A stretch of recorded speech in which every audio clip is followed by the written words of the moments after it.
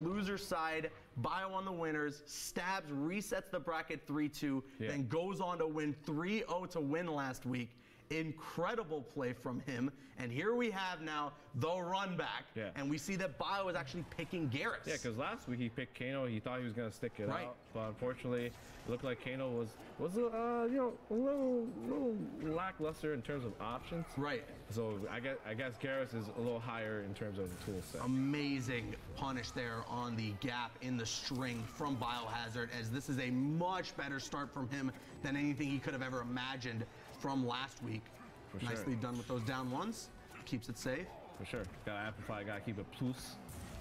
Ooh, the up 2 wake up. No conversion though. Great block here. Stabs trying to get something going, gets caught by the forward 2-1-2. And that's gonna be quite a bit of damage as Bio amplifies. That might be the round. No, not just yet. 37% though. There's a wake-up roll from Stabs. He's gonna back up, go for the forward throw now. That's gonna get him just a tiny chunk of life back. Could be the deciding factor, but no. There is the sand trap. For sure, you better protect your neck, baby. You better protect your neck. And that does switch sides as well for BIOHAZARD, as he's now got the corner control. Trying to go for the sand trap, gets caught by the jump 3. Amplified projectiles. Stab trying to get things going, but that's gonna hurt your neck. Protect your neck, baby. Shouts to Wu-Tang Clan. And here there's a wake up from Stabs. Goes for the forward 2. That's gonna be a combo. Nicely done. Keeping it safe. Wow, anti-airs. And that's the thing, you don't want to be trapped in the corner as a player because a lot of your options are limited, and even if you air escape, you're still back where you started from, aka in the corner. That's right. We're not seeing too many combos here from Stabs, but as I say that, he's going to get a nice little corner combo to take that round. He was just chipping away at BIOHAZARD's life bar, and we're all tied up. This has definitely been the set we have been hyping it up to be so far. Down 1, down 1, 1-1-4 into slide. Nice corner combo. There's a down 2 though from BIOHAZARD. And Stab says right back at you, converting off of that down 2 anti-air as well. He is playing out of his mind. There it is. Great get up punish there. Let's see here.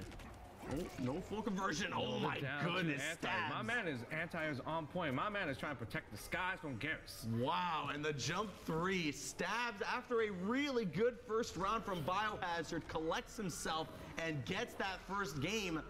What's the answer now? Man, it's tough because you saw Bio, he's trying to get out of the corner, and unfortunately, Stabs was so aware of it, he down 2 every time to anti-air. Amazing down 2 anti-airs. Straight up, my man was like, yo, this is NORAD, and I'm protecting us from the missiles, baby. That missile is Garrus. Holy, that was incredible play there from Stabs. Again, that was a really good first round for Bio. It seemed like he finally found his form. Oh boy, and now he's gonna go right back. The shrimp on the Barbie. Yep, he's going right back to Kano. This is what we saw a lot of last week. And I honestly thought he was maybe just going to stick with Garrus here, but I can understand if you want to just switch right away to Kano. Because he did win games with Kano. Look, Kano might not be a strong character, and we know the gripes that BIOHAZARD has been talking about on social media with Kano, but it's his best character. It's the character he's most comfortable with. Exactly. He's one of the best Kanos in the world. He's got to stick with his buddy, you know what I'm saying? I think so. Oh, but there we go. That's a punish, and that will get a crushing blow for Stabs. And now I'm seeing a lot of familiarity from what we saw last week from Stabs in this exact matchup. There's those corpse drops. Stabs keeping it going, but there we go. The air Kano ball. BIOHAZARD connects the command grab string and gets a full combo off of it. Ooh, nicely done. Oh, great bait there on the get up. And he's gonna connect in the fatal blow. Good stuff from BIOHAZARD to secure himself this first round. If you ever need to use this resource to guarantee yourself the first round, you do it, baby. Any round, especially when the life bar is so close like it was just then, spend that resource. Yeah, you better splash the cash. You do not have do things with half effort here, baby. Exactly. Don't want to hold on to that just in case. You never know. Okay, there we go. The forward 3 from Bio. Nice, flawless block there. As he's going to get a full combo punish off of it. Good stuff from Bio. Wow. And there we go, the forward 4. See here. You know what I like that Bio's doing this time around? He's closing space, and his pressure is relentless right now. He's not giving any room to breathe. He is not giving a second to breathe. That you're absolutely right. And the down one Kano ball special from And he gave him an extra one just to be like, that's for last week. That's for last week, sucker. He answers right back, and we're all tied up 1-1. This could be potentially what our grand finals will be this week. You never know. Watch out for this matchup. It is amazing. For sure. And look, my man's definitely got no respect points, especially for that extra hit, that extra Kano ball hit. No respect. I felt that energy, Bio. I felt it. Really good stuff, though, there from Bio. Once he finally started to get that rhythm going, you see this guy and his knowledge with Kano, it immediately hits him. He knows exactly what he's got to do to counter his opponent. He's closed the space down. He's like, you know, I'm not going to give you any space to breathe, because last week when I did, you gave me so many rising skulls, I thought I was in the graveyard. I thought I was in the crypt. Amazing footsies from Bio there. Some shimmies to avoid the wake-ups and everything. He got the punishes in there. Like, great stuff from Bio. If he's able to keep up that game, he has the counter to Stabs Shang Tsung. Yeah, and Shang Tsung is, look, this is a preview of what Shang Tsung could be in the pro competition. A nuisance, a zoning nuisance with high damage. Very good character, in my eyes. Definitely. Ooh, back three, that's a punish. Gets him the crushing blow. I think with damage over time, that leads to close to 30%, and he's getting all this chip damage from the projectiles. Man grab. Bio's in control right now. And I like that backdash there. He's like, you know what? I know your spacing better than you know mine. There we go. The forward throw connects for Stabs as he gets a little bit of life back, but that life goes away just as quickly with these projectiles. Ooh, no punish there off of the whiff. Okay, but there we go. Now he gets a punish, but an immediate air escape from Bio, as Bio is aiming to just keep this control right now. The Rising Skulls avoids the projectiles. Good stuff from Stabs. Man, I really like how Bio's playing this game right now. He's not giving any room for Shang Tsung to breathe, even to zone. He's like, you know what? As soon as I get some space, I'm throwing these bowling knives at you. Definitely. As soon as he sees as well that he has that massive of a life lead, he's just going to wait for Stabs to rush in and make the mistakes, and that's exactly what happened there. That won Bio that round. The air Kano ball, nice punish. Oh no, this could be trouble for Bio here. Now that Stabs has some breathing room, he's able to start zoning. Yep.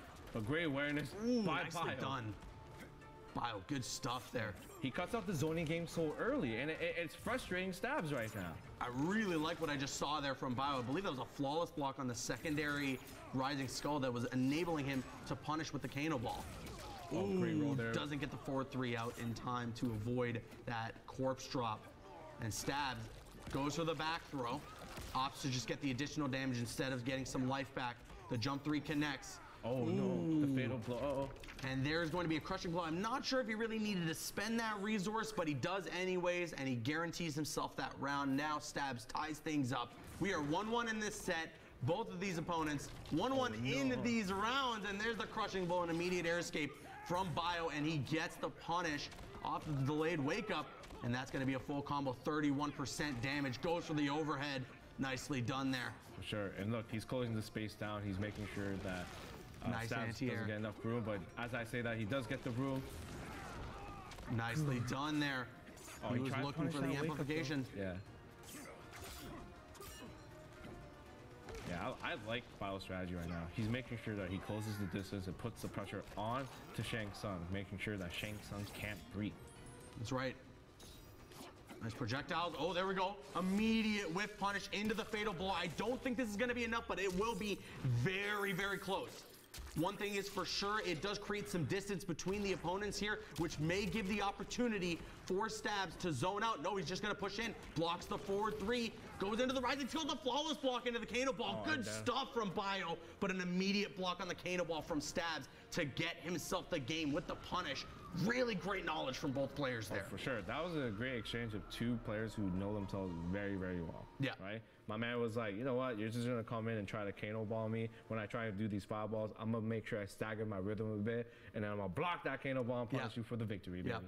Amazing stuff. That came down to the wire there. Could potentially have come down to just a couple of frames from that Kano ball connecting before Stabs had the ability to block.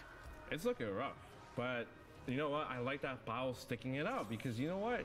He's figuring it out. He's figuring out this matchup. He's figuring out not only the matchup, he's also figuring out Stabs' tendencies. A much better Bio in this matchup than we saw last week. For sure. Because last week we were seeing Stabs in complete control, especially after he reset that bracket. But to be fair though, Bio did put Stabs in losers. He did.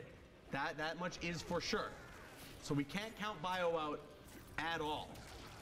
Because Stabs was put in the position that he was because of Bio, just like you said. But all right, here we go, game 4. Great Kano ball there. Manages to land the hit there. Now he has the corner control. And this is where Bio wants to be. He's going to work this corner and see what he can get out of it. And as I say that, Shang Tsung manages to work his way out. Great overhead, though. So there we go. That was a little bit of the tech that I was talking about last week. You can get through the rising skulls. It's difficult. But if you learn the timing and you practice it enough, when that second rising skull comes, you can either dash or walk forward just a bit to avoid getting hit by it and potentially get a punish. But, oh boy, the fatal blow connects for Stabs, and he's going to close out that first round, now putting himself on match point. Bio has got a bit of a hill to climb here to come back and send it to a game 5. That was a really excellent challenge by Shang Tsung, by Stabs. Stabs was like, you know what, dude? Fatal blow. Again, if you can use that resource to guarantee yourself a round, use it. Absolutely. But all right, we're seeing these trades in projectiles. Once again, the corpse drop does win this trade in the long run, but because Bio has quite a bit of a life lead here, he is 100% just going to play the full screen game against Stabs Shang Tsung, and that is what he is doing. Flawless blocking those projectiles to avoid the chip damage. Jumps in, gets a soul steal. Oh, no. We haven't seen this at all. Now let's see how this shifts things as Stabs is in the driver's seat with Kano. There's a wake up. Oh no, yeah, he's like, you know what, I don't know Kano. I don't know Kano, I'm switching back to the Shang Tsung. Those rising skulls. Now this is a bit more crucial and a bit more scary for Bio as he gets punished on the raw Kano ball. That potentially could be the game. No, not just yet. No! The raw fatal blow! Oh my goodness. Bio really went for it there.